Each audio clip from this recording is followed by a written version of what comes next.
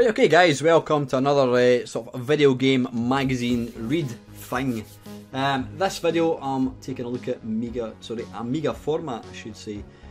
Now this magazine originally came out as Atari ST oblique Commodore Amiga format, and then after a few issues they decided that both kind of computers were popular enough to have their own versions, so they split and you got Atari ST or ST format as it was called, and Amiga had its own one called Amiga Format.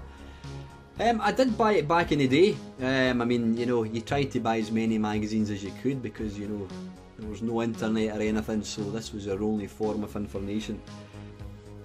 I've got to say, even back then, I was never a big fan of this magazine, but I bought it because that was all that was out there. I always found it to be quite a dry kind of magazine, you know. It wasn't, I mean, to be fair to the magazine, it was never sold as a gaming magazine. It was, you know, it covered everything from business software to hardware to tutorials, and it also included games. And I bought it because it had games in it. But, you know, it was never the most kind of exciting magazine compared to other ones. So this is issue 13, released in August 1990. Excuse me. You know what, I'm just thinking, this was 1990. I sold my Amiga, and I didn't actually have any computer for about 6 months. So I probably never actually looked at this particular episode, this particular edition. So what have we got here? We've got Cadaver, which is a kind of a Night Lorry type game by the Bitmap brothers. Gasp at the wonders of ProDraw 2, grapple with the best in programming languages, scream with delight at the arrival of Amos, and swoon in amazement at all new games. No cover disc, yeah. Alright, so yeah, they start giving away cover discs at that point. That was part of the reason I actually bought it, because yeah, you sometimes, you know, you got various utilities, but you'd also kind of get gaming demos as well, and that's pretty much why most people bought these magazines.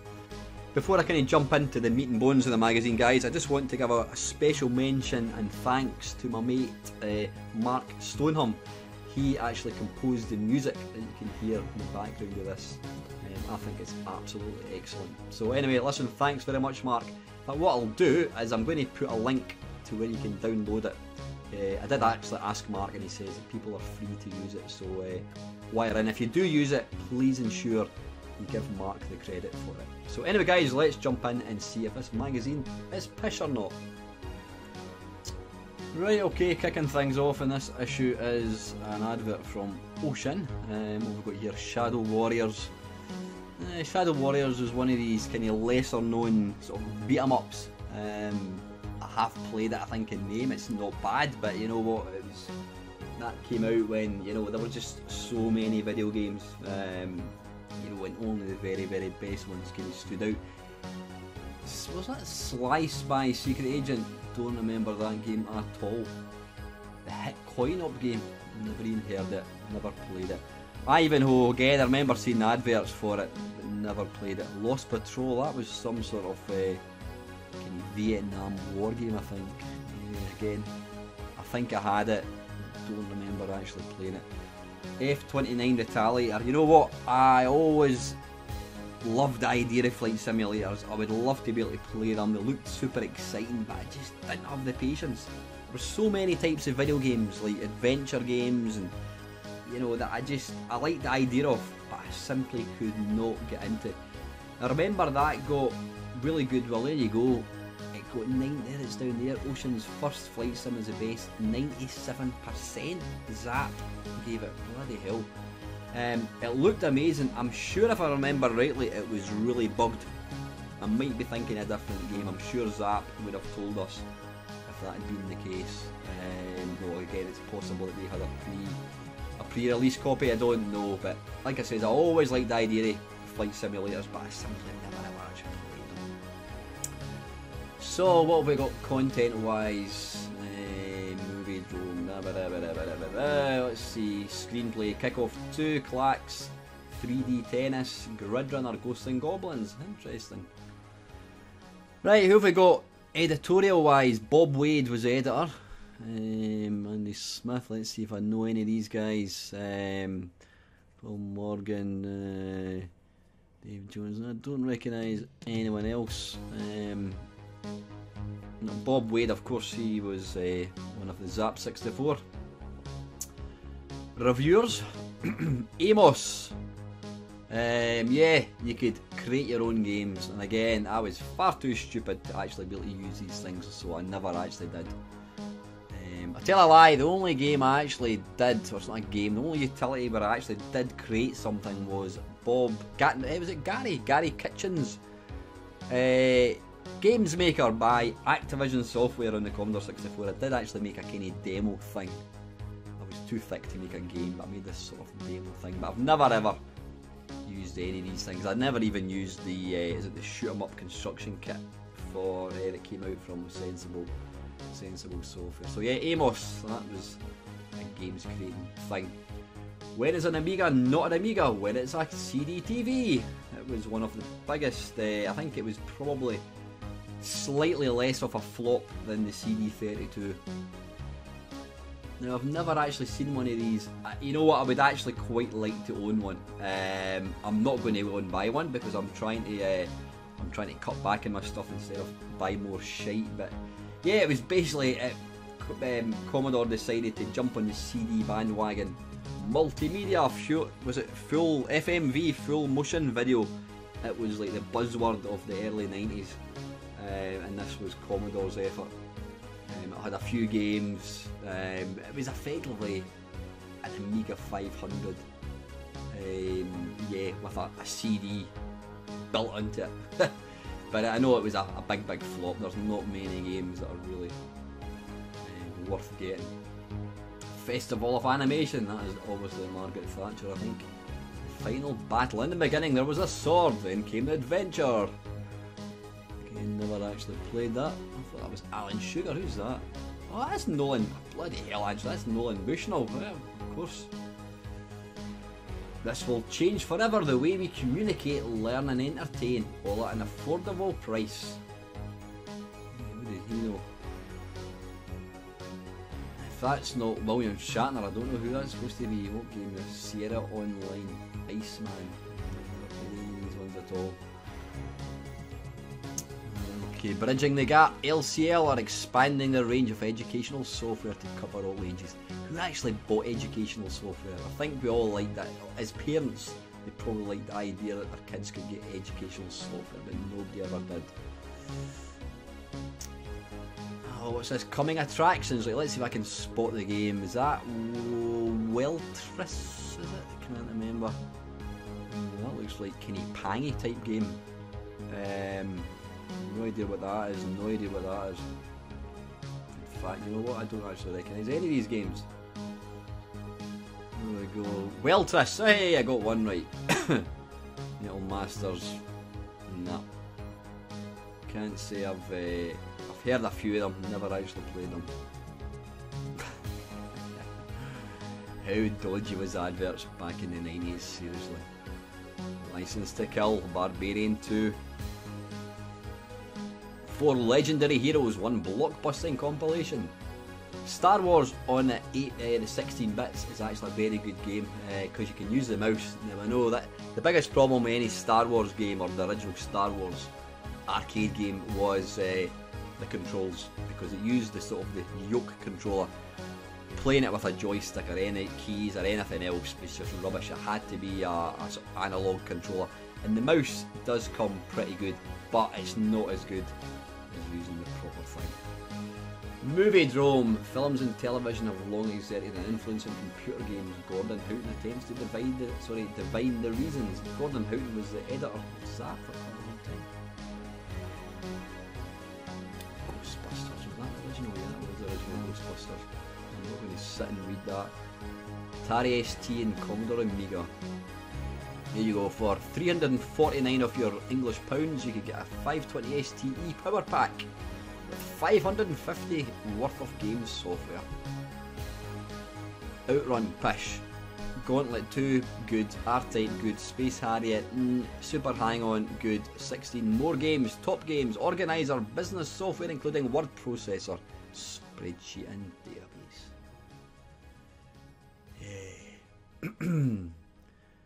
So there you go. So that an Atari ST was 349. See, there you go. I mean, an Amiga 500 was only 50 quid more.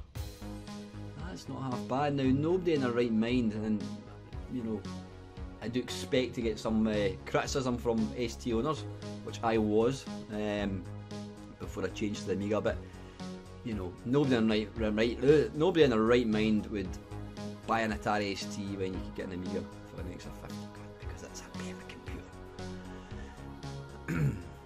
Now, this game here, this was Batman the movie. See this particular section here where you're actually driving around in a Batmobile? That was an amazing game. It was kind of the closest to like an arcade racing game. It's just amazing. And the sad thing is I can't seem to get the game to run on my original Amiga, which is disappointing. I could probably play it. I'll need to actually do a 10-minute waffle off it, I think. An Amiga Flight of Fantasy Pack 360. I'm just looking down here, there are 180 pages in this, so I can't talk or dwell on any one page for too much. As I've said before, what amazes me is just how many adverts there were in these magazines. I didn't actually remember it to be so many, but when you kind of go back and revisit them, you're like, bloody hell, there are so many adverts. So it might be 180 pages, you'll probably find more than half of these are actually adverts. There you go for, what was that, Amiga 500 printer, a monitor, 849 quid. Bloody hell, how often is that picture? There was this infatuation with big muscle bound guys along here, kind of Thor, Barbarian, Conan the Barbarian type thing. Mapping the world in the first of a series of special effects and computer graphics, Brian Lackman concentrates on surface texture mapping. And that's why this magazine was dull. I used to buy it because it was a magazine and they did have obviously game reviews, but I used to completely just gloss over that. This one picture, the Tutankhamun, it is forever the iconic Amiga picture. I mean, going from a Commodore 64 or a Spectrum to a computer that could do something like this is just absolutely insane. Yeah. See, it's all boring art stuff. I'm sure some people would enjoy this, but for me, nah. It was all about the games. Chess Champion 2175. It's funny how chess games were massive. They were absolutely massive. It was one of the kind of first games to kind of come out on sort of home computers. Epix, what game was that? Snow Strike. Don't remember that one at all. Accelerators. That's not even been spelt right, is it? Accelerators. It should be accelerators. £299. Never really. Even now, I never really fully get why people want to put accelerators in an Amiga. Yeah, I do understand that it'll allow you to play 3D games like, is it 3D, not Alien Storm, what the bloody hell is it called? Alien Breed, yeah, 3D Alien Breed, and there's a kind of Doom type game as well. Yeah, I understand that accelerator boards will allow these games to play better. But the thing is, 99% of games were written for a bog standard Commodore Amiga, so you don't need it to be accelerated. I guess it's nice to have, but I've never really got, why you would want to pay hundreds and hundreds of pounds just for that. I mean, I've seen that, I've got an accelerator board, but mine was only like 60 quid, and it gives you extra memory as well. I've got like 64 mega memory, so Emily Hughes Soccer. Actually, still, it's very sad when you think he died many years ago. I actually liked him. I used to like him in Question of Sport. He always came across as very nice. This game on the Commodore Amiga was brilliant. Absolutely fantastic football game. Screenplay. So this is basically all the game section. Here we go. What's this? Kickoff 2. I loved the original Kickoff. It wasn't quite so fond of Kickoff 2. See, when you try and play it now, it's like trying to play. It's like pinball. It's like a pinball football game. The ball is so hard to control. I think even now though there are actually Kickoff World Championships. People actually still play the game. It was a good game, but for Dino Dini, who wrote the game, sadly Sensible Software came along and released Sensible Soccer, and to me, the minute Sensible Soccer came into being a thing, I just stopped playing Kickoff. And yeah, I did play Kickoff quite a lot until it came along, but Clax, it's a game I've played a few times. I'm not a massive sort of puzzle fan. $14.99, see, that's quite affordable. We always think that every game is 40 quid, but that's not the case. Dynasty Warriors, again, I've never played it. At least this magazine excuse me, has got colour. Again, you look at when you revisit some of the older sort of magazines like your Zaps and that, it's amazing just how much black and white there actually was. The Last Ninja. International 3D Tennis. Never played it on the Amiga. Never played it on the Commodore 64 actually. The only 3D tennis game I played was Advantage Tennis, which I used to quite like. How does it actually go on? 79%.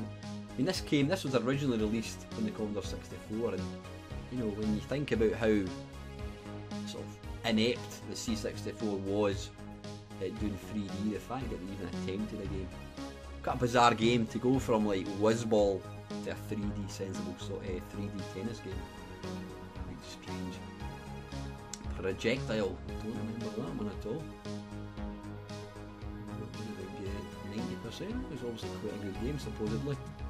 The Plague, Snakes and Bats Attack. Again, never. Don't remember that game at all. Was this so much software? I mean, 61%, not so good, guys. Arc, Reach for the Power of Time and Space. What the hell is this? Imperium. See, I would look at that. Black and white, no thanks. 86%. Yeah, you know, it kind of looks like a kind of Sim City type thing, but no for me, I'm afraid. Rourke's Drift, yeah, again, one of these kind of war games. I think it was kind of like a real-time war game. Again, it wasn't a type of game that I really played, 62%. Good film though, Zulu.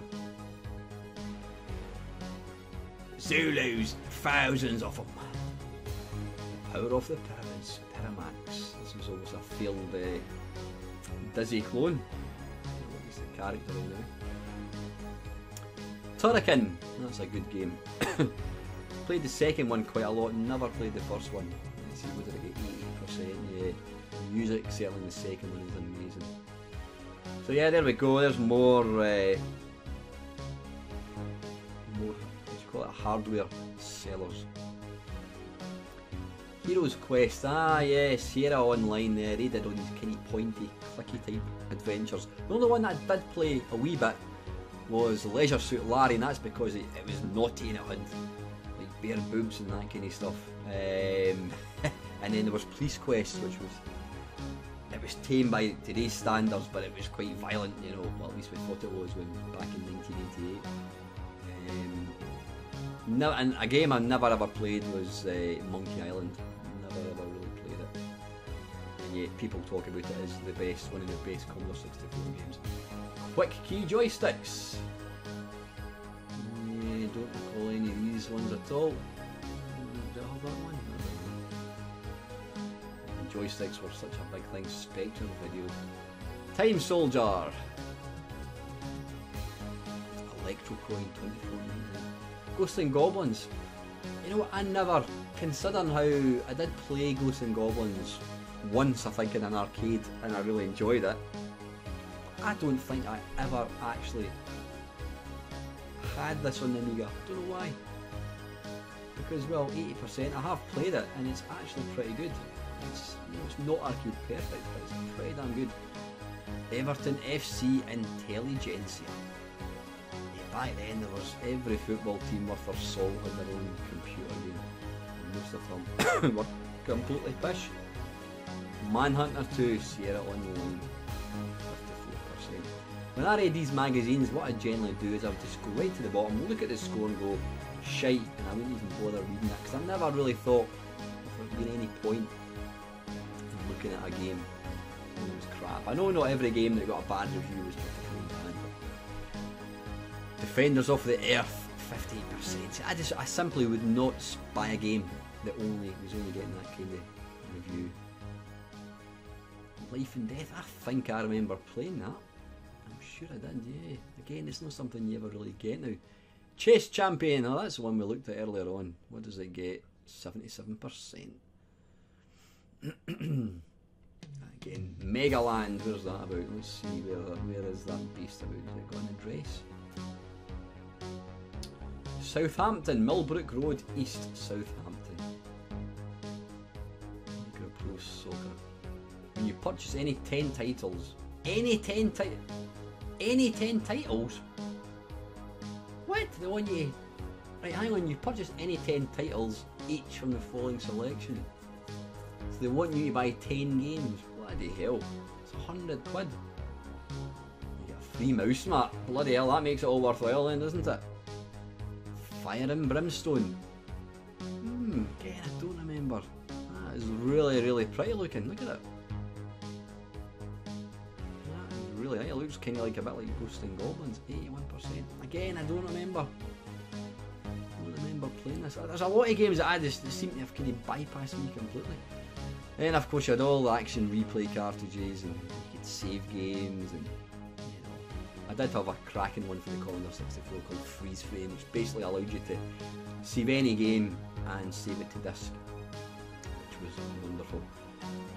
Pro Sampler, now that was one of the first things that we got. Me and my mate bought one when we got the Atari ST. We bought this sound sampler. And to be able to put your own voice into your computer and play it back was just like mind blowing. Absolutely mind blowing. And then you soon got bored. There was only so many things you could do with it. And then it became just something that you never actually used. So yeah, there was always these bits of hardware and whatnot. I mean, there you go, there's an advert. I mean, advert. Let's have a look. Advert. Advert. You know what I mean? It's just non-stop advert. Fire and Forget. Oh, absolutely, you need to do a look at some of these games. Titus Software. They had... oh wait a minute, it was Fire and Forget. I didn't actually realise that Fire and Forget was an arcade game. A fabulous adaptation of the arcade game. I mean, you know, look at the graphics. You're like, wow, that looks awesome, and then you play it and you find out it's Games Workshop. Yeah, so I used to kind of just gloss over all this stuff. Whoa, that ankle. He's going to have to get that strapped up. That looks like Deck, or is it Ant? I can't remember what one it is with a large forehead. That is a bad injury to his ankle. Oof. Fish. PD update. I remember the old juggler, that's the female version. That was one of the iconic things in the Amiga as well. Again, yeah, look, advert, just constant adverts. I really never realised just how many adverts there actually were. 16-bit software now, ironically, or not ironically, interestingly, they then went on to become a publishing company, making games like Alien Breed and Arcade Pro, which is a great game. And just non-stop adverts. Cadaver, it looked amazing. It was the Bitmap brothers who could do no wrong back then. I mean, they made some amazing games. Cadaver, in my opinion, wasn't one of them. I just couldn't really get on with it at all. Again, it was kind of like a night lorry game for the Amiga. But again, I was never really into these games. Loads of public domain, all that kind of stuff. Who's that girl? XXX. We all know what that is, guys. A lot of, even now looking at this, you go, oh, this is so bloody dull. I mean, seriously, what is all this shite? I mean, to be fair, you know, Ox has just commented in one of my videos, which is going to pop up in this video. Aye, anyway, yeah, you look at this, it's just like dull, but you know what, people, this magazine was kind of out there for everybody. It was for games people, it was for people who were into hardware, it was for business software. It kind of was sort of one-stop shop. Special Reserve, that was one of these computer clubs that you could pay so much money, and I think you got games cheaper, but you had to pay a membership. I'm sure Dave Perry, actually, you know, the games animal, he is he started off working for them. Dowling Computers, Tyne Road, Sandy. Where's Sandy about? That's a guy's name, that's not a place. Hunting Tigers. Yeah, there was so much that I wasn't interested in at all. So I used to I could pretty much get through Amiga Format pretty quickly. Is that Darth Vader or what? Botox. I don't remember. That was a US Gold game. Don't even remember. I'm guessing it was an arcade game of some sort. Don't remember it. The big two, an incredible way to buy this month's top title. Rainbow Islands, I hate you. I don't hate it, I've just got no interest in playing it. No interest at all. I don't know what it is about it. Maybe if I actually played it, I would actually enjoy it. And to be fair, the home versions of that game are absolutely stonking, even though I don't like the game. Black Tiger. Cabal. So what's that? So I want to take advantage of this remarkable way of buying software. So you get and buy one, get one free. That's not a bad deal, actually. Unreal, best arcade game on the Amiga, says Ubisoft. Best arcade game on the Amiga. Well, I've never heard of. I've heard of Unreal on the PC. 5 different types of interactive music, along with incredible sound effects, such as the rushing waters of a river. See, that's the thing. Now we just take for granted having real sound, but back then it was, you know, it was something that was amazing. So pump up the music. Bring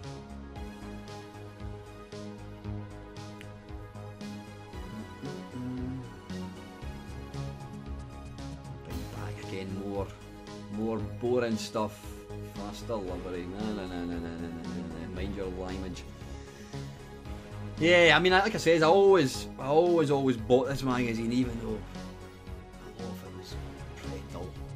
Amiga 500 PC XT is here, from professional MS-DOS software on your Amiga. It's not something. I guess some businesses would probably want to do that. Would probably buy this magazine because it was, like I said, it was for everybody. Discount software, word processing, databases, blah blah blah blah blah. But I'm going to kind of skip through this because we've kind of passed the interesting stuff. Tricks with coppers. Here's your chance to find out a bit about multicolour background shading. Woohoo! Not for me. I know some people would be interested in, certainly programmers, but I was way too thick. Only pools and horses. Oh, very good. I see what you've done there, lads. Again, these kind of programs that would pick horses or pick lottery numbers, they were massively popular back in the early days of computers, and people actually believed that they would actually work. There's another comment on my Friday waffle, which I've put up a wee while ago. Your one-stop shop. Yeah, I mean, I wonder. Interesting to actually count just how many adverts are actually in. You can see there, it's all business software. There's no point in going for colour. So it's just all black and white. The whole truth about games programming. Menace. I recognise that. That was a Psygnosis game. Again, yeah, just Advert Central. Down to earth prices. Blah blah blah blah blah. How hideous is that? Bloody hell. Has he just been run over and had his legs severed? Horrible. Public apology. MD Office Supplies would like to take this opportunity of apologising to all of its competitors. Our mad summer sale will be offering discs, storage boxes, etc. at unbelievable, unrepeatable, mad prices. Yeah. Public apology. By popular demand, we present a complete guide. So the first 12 issues of Amiga Format. Just all black and white software, adverts. I mean, look, it's just, I would say virtually, it's almost all adverts. Yeah, I really can't be arsed reading any of this. And that's why I just glossed over it. There we go, what's that? An internal disc Amiga music system for £99. Of course, we all know that if you wanted to really get into music, then you were obviously better off having the Atari ST, because it came with a built-in MIDI interface, which means you could plug a keyboard straight into it and fire up some software. Game Busters, here we go. The summer months are upon us. Pop festivals are coming, the sea is calling, and that weather is far too nice to ignore.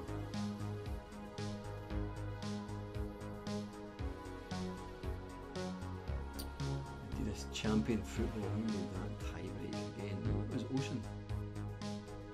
But I mean, the software industry was just awash with football games, and most of them were absolute shite as well. Philips X3 8833 monitor, I've got one of them actually, 239 quid. Actually really good monitors.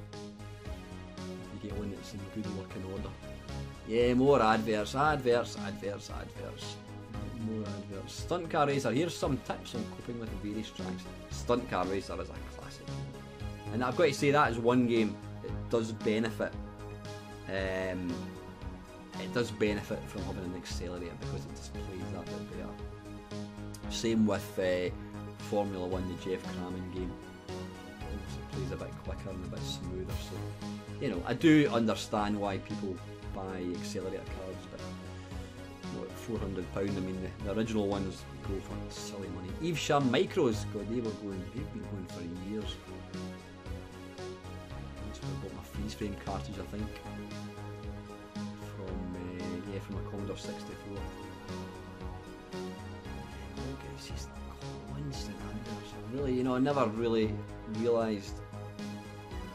And of course, there was all these stupid, the hottest game secrets games line, only 38 pence per minute.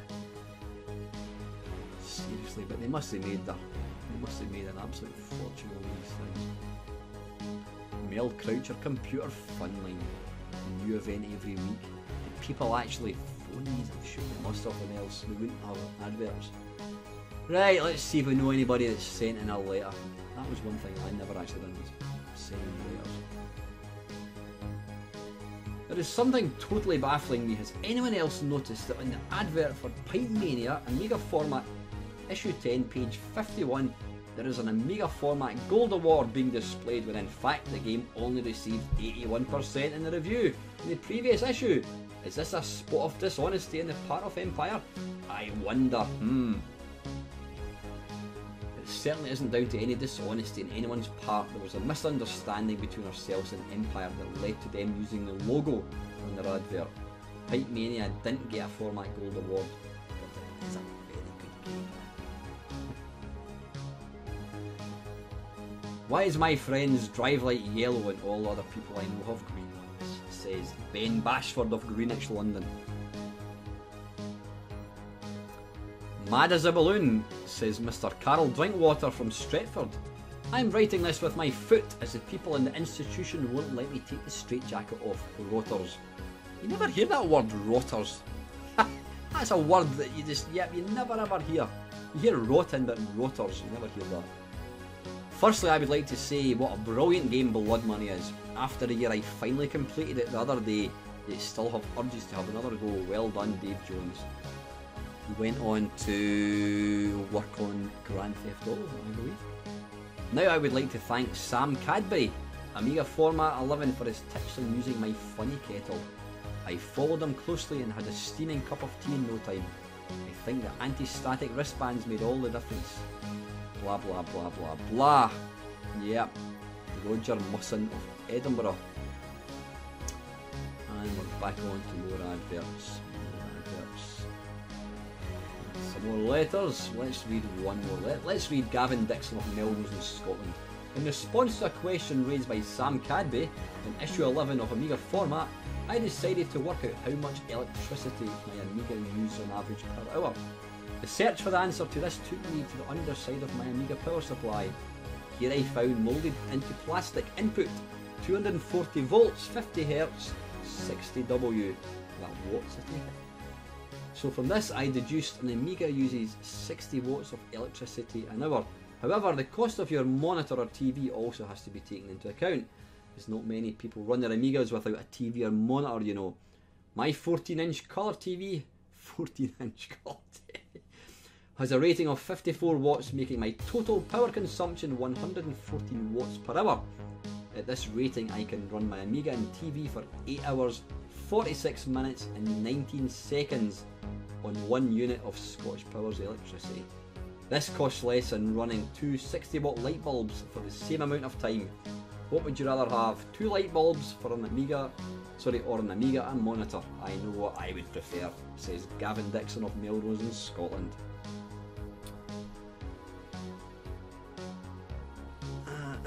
Excuse me, and one final advert from another football game.